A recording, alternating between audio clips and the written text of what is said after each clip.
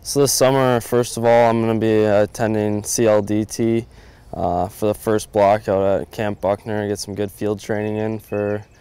about 20 days. I think we learned a lot that when we're on the same page and we're all working together, that we can be great, and we showed that because I think in the last few weeks of the season we beat the top 3 teams in the league, and we took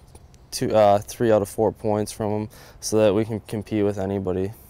Yeah, it's exciting, especially in the off season when you're just working out and you're doing all this off-ice stuff. It's exciting to look forward to getting back on the ice and actually competing and going out there to win some games.